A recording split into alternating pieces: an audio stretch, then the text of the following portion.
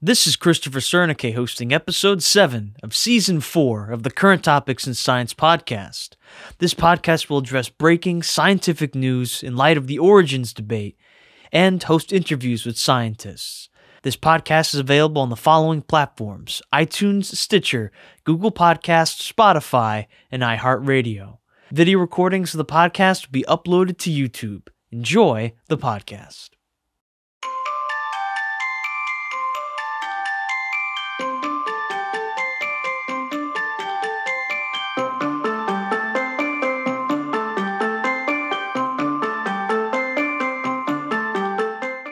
Today on Current Topics in Science, we have the honor of hosting Nick Liguori.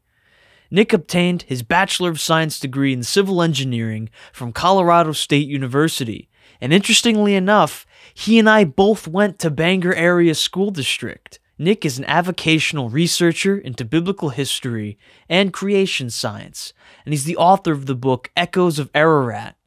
Echoes of Ararat has a foreword written in it by Ken Ham, the president of Answers in Genesis, and is a collection of over 300 flood legends from North and South America. Nick has researched tribes and nations all across the world, seeking to discover and document what they believe about their ancient history. In Echoes of Ararat, Nick demonstrates the sheer ubiquity of tribal traditions of the flood, that there are indeed hundreds of these historical accounts across the Western Hemisphere and indeed across the world. Traditions not just of any flood, but the Genesis flood, based on specific matching details. Nick argues that this confirms the historical reliability and authority of Genesis, and furthermore, that the record of the flood recorded in Genesis is the original, authentic account. That the record in Genesis is not dependent on ancient Near Eastern myths, but that Moses, the author of Genesis, had access to the accounts of the patriarchs, including Joseph and Jacob, and even Noah himself. Nick's book, Echoes of Ararat, is available in the description for purchase, along with his other biographical information. And now, without further ado, good morning, Nick. How was your day, and how are you doing? I'm doing well, Christopher. Thanks for having me. Two guys from Bangor, Pennsylvania. Who would have thought? Yeah, it's really awesome to have a fellow Bangorian on the program, Nick. I mean, I never would have thought that, you and I, we both went to Bangor, and then here we are together. Both of us are interested in creation science, and this week, we're going to be looking at a current topic from PBS. It's a bit of an older article. It's from 2020, but it's called A Flood of Myths and Stories. This article went through several flood stories from the Aztecs, the Greeks, the Chinese, etc., and it summarized each of the flood stories by saying, "Flood stories pervade hundreds of cultures, and there are striking similarities to many of the accounts. It seems that at least some of these stories could be based upon actual events. Geologists have proposed the possibility of a great flood in the Middle East at the end of the last ice age, which was about 7,000 years ago. At that time, the Black Sea was a freshwater lake surrounded by farmlands. The hypothesis is that the European glaciers melted, and the Mediterranean Sea overflowed with a force that was 200 times greater than Niagara Falls. That would be an incredibly fast-moving wall of floodwater. And there's physical evidence that supports this theory, including Stone Age structures under the Black Sea. And so, Nick, what do you think about this article's theory about flood story origins?" Yeah, I think the Black Sea flood happened. That's supported by archaeological and geological evidence. I also believe it's consistent with the Genesis flood. As the aftermath of that flood, the world slowly going back to equilibrium in this recovery phase. But did that happen? That's a separate question from, is the Black Sea flood the inspiration for these flood stories that match Genesis on so many particulars? And that I do not accept. And that's where the bait and switch comes in. It's like, well, you believe in the Black Sea flood, right? Yes. Well, then you must surely agree that it's the inspiration for these flood stories. No. And the question is this: can the Black Sea flood account for these flood traditions that we find across the Near East, not only there, but Asia and indeed all parts of the world that match Genesis on so many particulars? The old man being forewarned by God, a flood is coming. Build a great boat, take your family aboard, take animals. The flood coming, the ark rising with the waters, the ark eventually landing on a mountain, the raven, the dove, going down and repopulating the earth, the sacrifice to God, the rainbow, a Tower of Babel after that. So can the Black Sea flood account for these specific similarities with Genesis? No, it cannot. Can the view that the Genesis flood is true and tribes all around the world remember that flood, and after the Tower of Babel, they wrote stories and traditions about it? Yes, that can account for these traditions. Nick, thank you so much for sharing your perspective on that article. And we're actually now going to take a look at your book, Echoes of Ararat. So in Echoes of Ararat, you were looking at flood legends from around the world and comparing them to the Bible's account of the Genesis flood. So what do you think about these other flood stories? Can you describe the different flood legends of the world and how they compare to the Bible's account? Yeah, and I'm going to give several examples in a couple of minutes, just as a backdrop. So it's been known for a long time that tribes and nations all over the world have legends and written accounts of the flood in such similar terms to Genesis. I mentioned some particulars. And this is a new thing. It's, in fact, Josephus, a first century Jew, he writes that all writers of barbarian histories make mention of this flood and of this ark. And he cites several of them and he alludes to others. So it's been known for a long time. I came across this subject. I was intrigued and I thought, let me research this. Flood traditions all around the world that match Genesis. That's fascinating. So I went out and I got what books I could to learn what I could about this. And I learned some things, but I came to the point of realizing that these aren't documented as well as they ought to be. And I thought that someone would have written something that would document all these. But so I saw a need, and Christopher, we've got PhD scientists in creation doing outstanding work in geology, archaeology, genetics, and you interviewed one, Dr. Jeanson, last week about genetics. I don't have a PhD, but all I did was I saw a need to document these traditions, and so I began. What I was really trying to get at is how strong is the evidence? Do they in fact confirm the Genesis flood? I want to go back to early first-hand sources and see what did these tribes in fact believe. And I want early information, not second-hand sources. And so when we have these original sources from credible authors and tribal elders, we can have a level of confidence that this is what they believed about the flood, about some other things from the beginning of the world. And I don't want to take too much credit for this. I've had many people help me, and authors, people have come before me, done great work. And I always tell this story. I was reading a history of one tribe, I think it was the Cherokee, and I've had this feeling other times too. And I'm reading, I'm like, hold on, that sounds awfully similar to the Genesis flood. Let me take off my glasses and read that. No, I read it right. That's the Genesis flood. Okay, what is the Genesis flood doing in the Cherokee Nation's history? What is the Genesis flood doing in the Apache Nation's history? What is the Genesis flood doing in the Inuit Nation's history? Other tribes of Canada, go down to Mexico, South America, the Tupinamba tribe, Aztecs, Mayans, and all these places. I'm researching Asia right now. What is the Genesis flood doing in China, in Korea? And in fact, secularists like to say that, well, this part of the world knows nothing of Noah's flood. That's not true. And that's part of what I'm doing in documenting these things, going back to the original sources. I've been blown away by how strong the evidence is. Man, at first I thought, maybe I can get 100 tribes. And here we are, upwards of 330 from North and South America. And I've got some more as well. And I'm researching Asia right now. And my thought is to have a second volume, but there's so much evidence, I might need to split it up into a third volume at this point, but my work keeps growing. So, and I would just mention this too, that the beautiful thing about truth is that truth stands up to scrutiny. Paul says we can do nothing against the truth, but only for the truth. If something is true, then further examination and research is going to confirm it.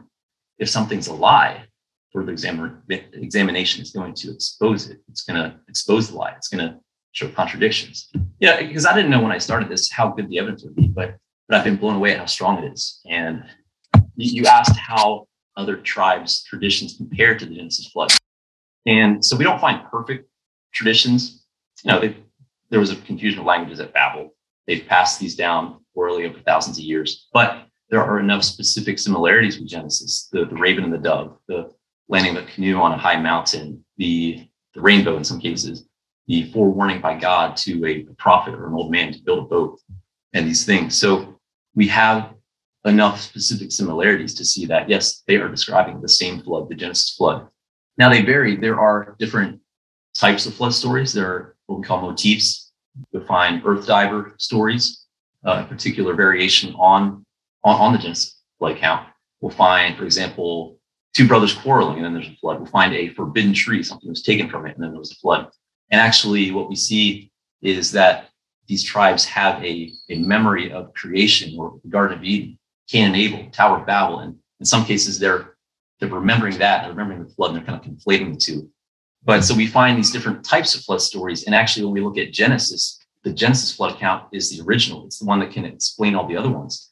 If there was such a thing as Y chromosome DNA of flood legends, Genesis is the ancestral one that can explain all the other ones with these elements that are there. Just to kind of summarize that question, if Genesis is true, this data, all these flood legends are exactly what we'd expect to find. If Genesis is not true, this evidence is the last thing we'd expect to find.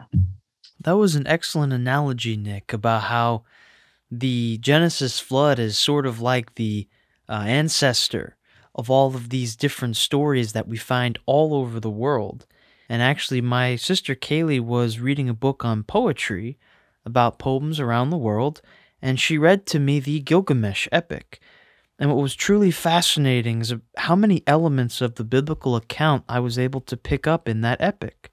Another thing I find interesting is how similar the creation myths are as well, and you already sort of touched on this. But Nick, can you please tell us about the different creation legends, the Garden of Eden references from around the world, and how they compare to the account of Scripture? So in addition to flood traditions, we find several traditions of creation of the Garden of Eden, even Cain and Abel in the Tower of Babel. The Aztecs, for example, they have these ancient paintings of the flood, and other nations of Mexico do as well. But the Aztecs also have this painting showing this first woman who is likened to Eve, and she's talking with the serpent. And near her, there are two sons, her sons, and one is attacking the other. So it's a memory of Eve and the serpent, Cain and Abel. And we find echoes of that in other parts of the world, really. And I'm thinking in particular North America, some tribes in Canada. Greenland, the natives of Greenland said that the first man, Tlaloc, God took something from him, they say his thumb, and then he made the woman. So God took the rib from the man and made it, they changed it to a thumb. The Polynesians, I'm researching right now, there are many sources that we find from various islands. They have a very persistent tradition of the creation of first man, and then God taking a rib from him and making a woman. The Chinese as well have distinct memories of the creation in the Garden of Eden, not only in certain artifacts in ancient documents, but also in their earliest written script, these oracle bone characters, these pictographic characters that when you look at composition, these different roots or parts of the character, it shows a clear memory of what's recorded in Genesis 1 through 3, and as well as the flood. So you brought up the Epic of Gilgamesh, and I want to take a couple of minutes to talk about that. And because this is such a popular argument among secularists, you Christians say that the Genesis account is true, but Moses borrowed it. We have this earlier document, and it's very similar to Genesis. And so Moses has all you guys deceived, thinking that this is true history, but Moses just stole it from a Babylonian story. And in fact, on my second day of college, I was told by my professor, Moses stole the flood story, right? He plagiarized from the Epic of Gilgamesh. And it's a terribly fallacious argument, and I will unpack that a little bit. So the Epic of Gilgamesh, what is it? It's this fictional epic poem, right? Think of it as the Shakespeare for the ancient Babylonian world. It's about this strong man, Gilgamesh. He's 2/3 God, 1/3 man. The gods are like, oh, we made him too strong. Let's send another demigod to fight him. Enkidu. But Gilgamesh defeats him. They actually become friends. They go on adventures together. They fight this terrifying beast in the forest, kill him. But then the gods kill his friend, and Gilgamesh is sad, very introspective. He goes and talks to Utnapishtim, who's like Noah. He's the one that survived the flood. Utnapishtim tells him the account of the flood. And so it's there at the end of the epic that we have this flood account that has some similarities with Genesis. So, but I want to observe one point about the epic, right? So it's full of obvious myth and embellishment, and that's fine. It's written for entertainment. That's what it is. Examples, for example, why was the flood sent? Well, it was sent because the gods couldn't sleep because mankind was too noisy, so they had to kill mankind. What was it like when the flood began? Well, the clouds were so dark and terrifying that the gods got scared and they retreated to the highest heaven and were terrified, shivering behind a wall. It has the gods arguing in front of Gilgamesh about why did you let him escape the flood? So it's full of obvious myth and entertainment. Now let's compare that with Genesis. Okay, so Genesis is this. When we look at chapters 6 through 9, the flood account in Genesis, it's simple, it's sober, it's detailed, and it's historical sounding. We have, for example, records of the chronology that Noah gives. On this day, the flood began. On this day, the ark began to float. On this day, the depth of the water was measured as the ark was grounded on the mountain, and it was 20 cubits deep. And so it gives the impression of credibility, and you feel like that I'm actually reading a journal written by Noah.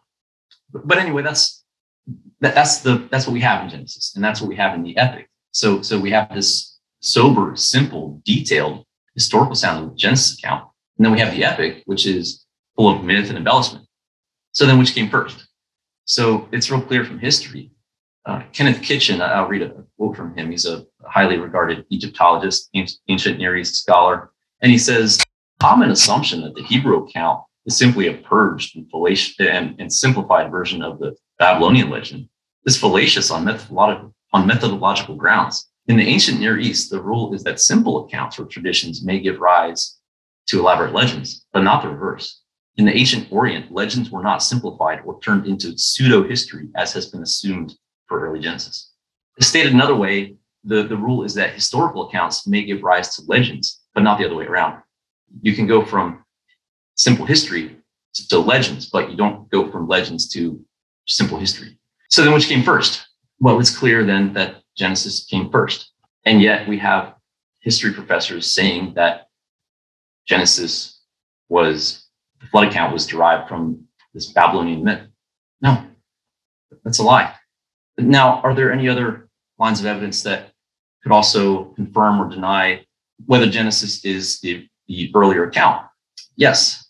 And I've had the pleasure of documenting hundreds of these flood traditions, right? And so I've kept a tally. Do they match Genesis or the epic? Because there's very important differences between the epic and Genesis. A few examples are the reason the flood was sent. Epic says it was because mankind was too noisy. Gods couldn't sleep anymore. The shape of the floating vessel, the ark, the epic says it was a cube. And the account of the birds, right? And it was raven and dove. It's very different in the epic. It's 3 birds, none of them returned anything. So which do these indigenous peoples around the world, North America, South America, Asia, Africa, which one do they match? And so you might say, well, the Babylonian epic is earlier, so they must match that. No, they match Genesis and not the epic. Not a single one matches the epic. We can look at those point by point differences, and they match Genesis. And so someone might say, well, that's because Christian missionaries got there and they influenced the natives and they changed their traditions. And so when you recorded their tradition, lo and behold, it sounds like Genesis. No, the sources are too early. And see, that's one reason I wrote this book, to document it and to take away that excuse. The sources are too many, too early. They predate not only Christian teaching, in many cases, they predate Christ. I mentioned Josephus, these ancient traditions. So they're diverse. And then there's indicators of authenticity in the traditions too, native material. It would be very easy to tell if they were influenced. And I've screened out those type of traditions. I'm not interested in influence traditions, but where they'll say something like Noah, or they'll mention Jesus or the Trinity, Mary. So we can tell when there's influence. And it's funny, we don't find traditions of other events in the Bible. Where are the traditions of the virgin birth and the Red Sea crossing and the resurrections and so forth? But it's also the authenticity of these traditions is confirmed when we look at different language families and their traditions are consistent within language families. So that's another confirmation of their authenticity. But so again, we match Genesis, not the epic. Also, science and history confirms the Genesis flood account. So we have embarrassing material about Noah, right? It gives some very embarrassing details about him. If you were making it up, it would have been very easy to just airbrush those details. Not so. There's a commitment to accuracy in Genesis. Also, the mountain. You ask these tribes and their traditions, and they're very impressive traditions, but they'll localize the mountain. They'll say it was Mount Rainier. It was Pikes Peak of some local mountain. Where did the ark land? Well, it landed right here on this mountain by us, and that's fine. But that's not what Genesis does. Genesis doesn't attempt to localize it. It would have been very convenient to say, well, the ark landed here at Mount Hermon, just north of Jerusalem. It doesn't do that. It says it landed far away, the mountains of Ararat in Turkey, hundreds of miles away. In geology, there's several lines of evidence from geology actually confirming Genesis. We find dinosaurs buried next to sharks and deep sea fish. We find marine fossils at every level of the geologic record. Vast sedimentary layers deposited over thousands of miles, spanning entire nations, continents, even multiple continents. Flat horizontal layers, these sedimentary layers that showing the evidence that they were laid down by water, laid down quickly, and there's no soil, there's no bioturbation, there's no erosional channels really, showing that they were laid down quickly. Polystrate fossils also, which span multiple layers, showing us that they were laid down quickly. Curved and bent layers, these powerful tectonic forces bending them, and there's no cracks or signs of metamorphism, showing that they were displaced quickly after they were laid down. And then you look at the dimensions of the ark. What does Genesis say? It was 300 by 50 by 30 cubits. The epic, by the way, it says it was a cube. Well, good luck surviving in a cubical ark. When you look at those dimensions, 300 by 50 by 30 cubits, and engineers have looked at this in Korea, detailed studies you can look at, perfect dimensions for stability in violent waters. Now, did Moses guess the dimensions, the ideal dimensions by chance? No. Moses got those dimensions because God gave Noah the instructions. You have to build it this way with these dimensions. God, the author of physics. Moses then had Noah's journal, which he used to write Genesis. And we'll talk about that more later. Thank you so much for going over the different creation accounts, Nick, from all the other cultures around the world. Nick, one question that usually comes to mind when people are looking at this topic is, well, how can the Bible even be true? Isn't the Bible just another myth? After all, how do we know that Jesus is any different from Zeus or Athena? Nick, the real question is, when we're looking at the Bible, are we dealing with an actual true historical record, or are we dealing with myth or mythical history? So I mentioned some of the geological evidence that confirms Genesis, and I'd encourage you to check out the work of Dr. Andrew Snelling and Timothy Clary, excellent creation geologists doing outstanding work. Is Genesis History DVD and Evolution's Achilles Heel, these great resources you can check out. But archaeological evidence confirming Genesis. But myth, you say Genesis is someone says it's a myth. Myths don't bury graveyards of dinosaurs next to sharks and deep sea fish. Myths don't deposit these vast sedimentary layers over thousands of miles. Myths don't give the ideal dimensions to build the ark, dimensions which would have been unthinkable to Moses if God hadn't given those instructions. Myths don't have hundreds of traditions confirming that flood account. Truth does, autographs do, eyewitness testimony does, and I actually believe Genesis is made up of this eyewitness testimony from the patriarchs in the same way that the New Testament, we have eyewitness testimony of Jesus.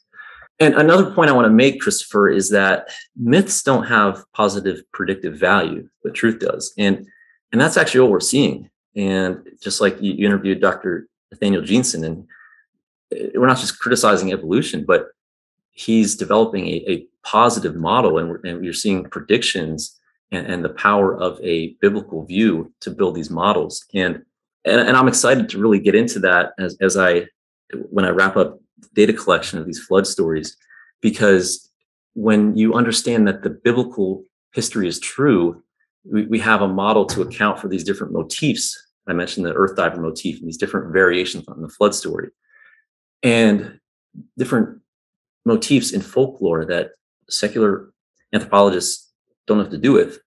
They think they're not connected. The Bible, the Genesis account actually connects those, and we see stories of creation, and we connect those with Eve and the serpent in the garden.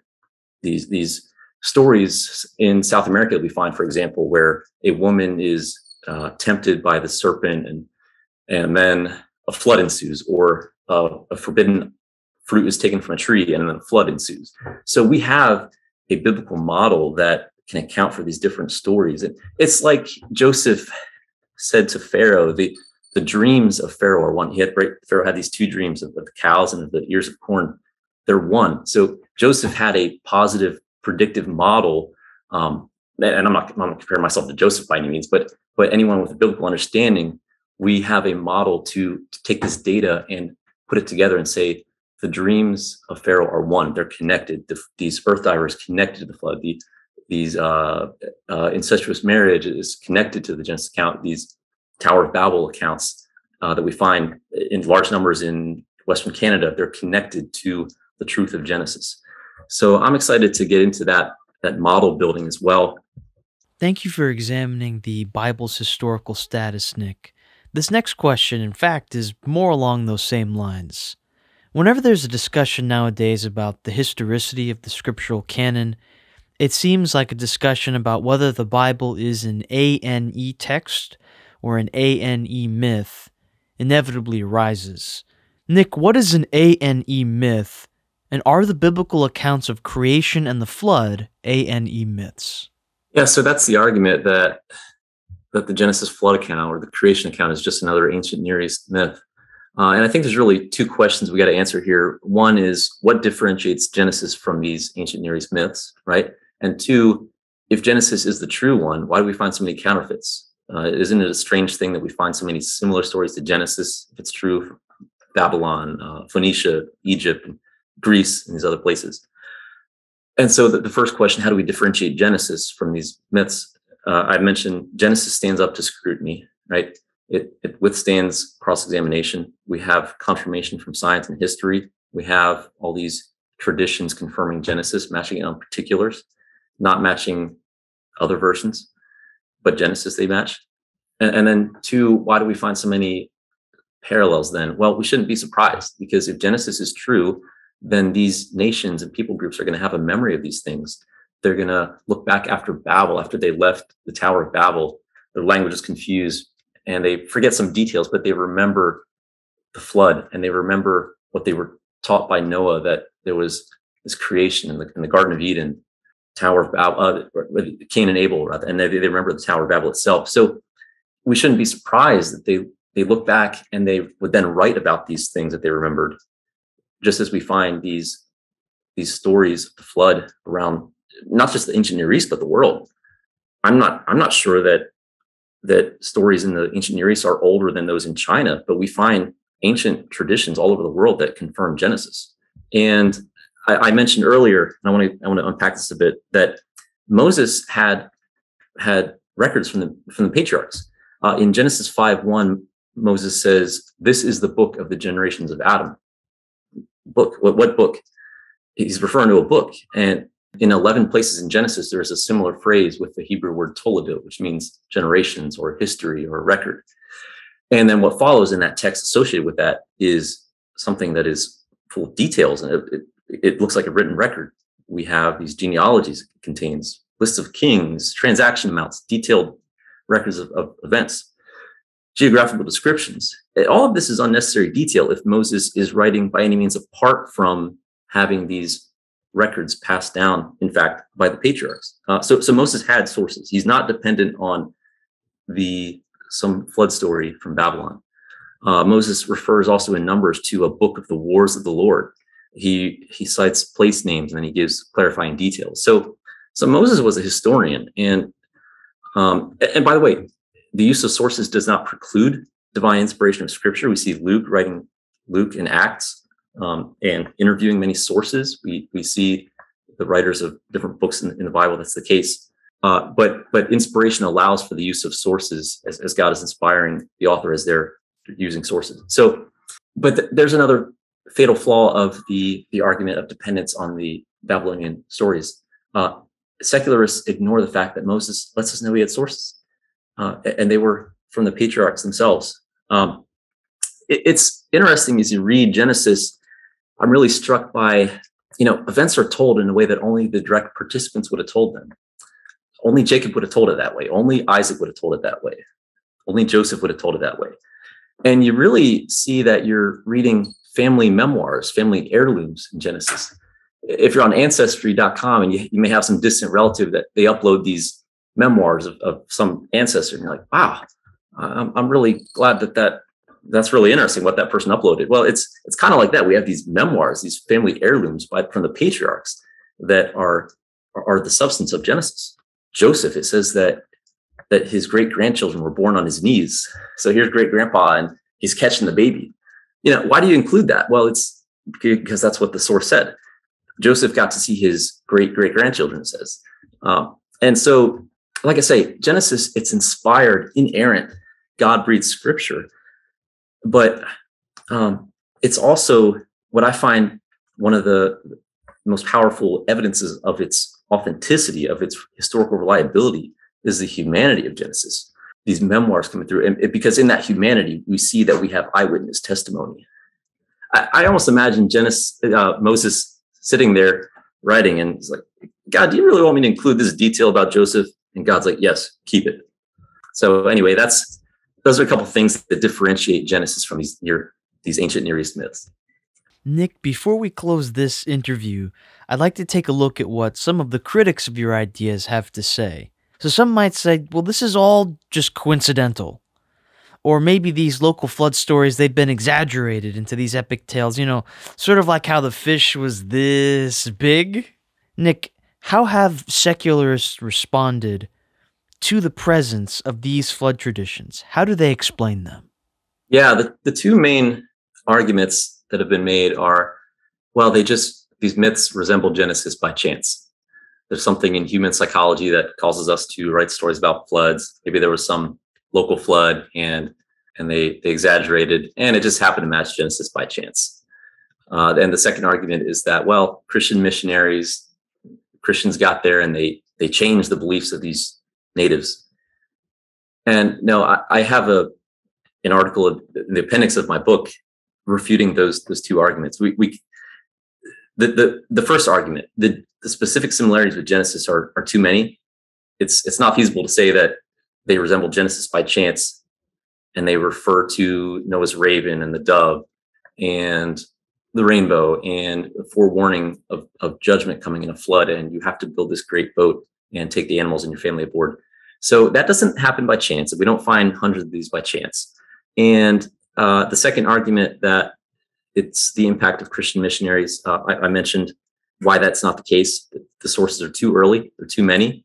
There are indicators of authenticity. They even predate Christian arrival. So unless Christian missionaries could use time travel and go into the past and change their traditions, it's really not feasible. And so that's, as much as anything, that's part of why I wanted to write this book, is to show that those arguments are no longer valid when we look at the data. Nick, we've now arrived at our final question. So we've looked at creation and flood myths from around the world, and we spoke about the design of the ark and scientific evidence for the flood. And so when you step back and take a look at all of it, how does looking at this history and this science boost your faith in the Word of God? If you've studied apologetics, you've seen there's a lot of evidence confirming the Gospels, the New Testament, even the Old Testament. But that's also true for Genesis. So to see that we have confirmation from history, from these traditions, from even science, archaeology confirming Genesis, that means that you can trust God's word from the very first book. You don't have to be like, well, I'm reading Genesis, I'm not sure how much is myth, how much is truth. No, God's word is true. It's authoritative. You can trust it. And that, I think, it puts you in awe of God and his word. And that's one of the most exciting things, is when someone reads my book and they say, give me confidence in the book of Genesis. And I want to magnify God's word. The flood, when we see that it really truly happened, and it was this global flood, just as Genesis describes, it reveals a lot about God's character, about divine judgment, and that God is personal. He judges sin. He sent the flood. He said, you have to get in this ark, if you're not in the ark, you will perish. Judgment is coming. And the ark is actually, and the flood is a picture of Jesus. Peter says that the ark is kind of like a foreshadowing of Jesus, and you have to be in Jesus to be saved. Unless you're in that perfect righteousness of Jesus, you cannot be saved. Also, I think, like I mentioned, truth stands up to scrutiny. And as we see all this confirmation coming in, it's an encouragement for apologetics. And I want to address this objection that you've probably heard that, don't get into apologetics. Apologetics is a waste of time. It's a distraction from the gospel. Just focus on Jesus. Don't get into evidence. No, that's a false conflict. Apologetics is not a distraction from the gospel. Apologetics removes distractions from the gospel. It doesn't take attention off the gospel. It magnifies the gospel. People are already distracted by their doubts, and they can't take the gospel seriously because of their worldview. Jesus isn't relevant because they were taught evolution. And remember what Jesus said, that if I've spoken to you of earthly things and you do not believe, how will you believe if I speak of heavenly things? So we've got an epidemic of people that cannot trust Jesus on heavenly things because they don't believe him on earthly things. And Jesus and the apostles are very clear that Genesis is true, that these events are historical. So apologetics has value to remove those barriers, these intellectual barriers, keeping people from the blinders, keeping them from seeing their need for Jesus. So when we can remove those barriers, as it talks about in 2 Corinthians 10, we are destroying objections and every lofty thing and these arguments that oppose the knowledge of God, and we're bringing every thought into obedience to Christ. So, and I've said that if Genesis is not true, Jesus' death means nothing. There's nothing to be saved from. But if Genesis is true, then Jesus' death means everything. We see Paul and the other apostles using apologetics. While you can't reason someone into the kingdom of God, apologetics is a God-ordained and a Holy Spirit anointed means that we see we're actually called to do. 1 Peter 3:15, always be ready to give an answer for the hope that is within you, to give it a defense. And so we see that don't let anyone discourage you from getting into apologetics. There's never been a greater need for apologetics than now. Different views, different teaching that people are being taught. So ultimately, it's going to lay a foundation for people to see the need for Jesus. Maybe you're a pastor or a youth teacher, and you're sitting there preparing your sermon. You got your Bible here, and you got your coffee. You're at Starbucks. Gosh, I don't know what to do with Genesis. I don't know if it's true. My professor said it's a myth. I just encourage you that Genesis is true. Jesus and the apostles taught it was true. We have evidence confirming it. Paul says, I did not shrink from declaring to you anything that was profitable. Genesis is profitable. Having a foundation for the gospel is profitable. And so, as a pastor, you always want to have a finger on the pulse of your people. You got to know what your sheep are eating, what they're being fed, what lies are being told. And so we can actually address apologetics and give answers to the questions that people have. And it's going to be very helpful. I mentioned the Is Genesis History DVD, Evolution's Achilles Heels, Genesis Impact. I encourage you to read some of the great books that are out there by our excellent creation scientists. And lastly, I think this is an encouragement for further work and research. As I mentioned, the examination of something that's true is going to confirm it. And so we've got all this evidence coming in confirming the truth of Genesis. But there's a lot of unfinished work. And maybe God is calling you, to someone listening, to get involved in apologetics, maybe pursue further education. And that's on my heart as well. And do research, get involved. So the harvest is plentiful, but the laborers are few. I encourage you to get into the work. And at the end of the day, it's all about magnifying Jesus and his word. And I hope that my book can play a small part in that. Amen, Nick. And thank you very much for your time. It was an absolute joy.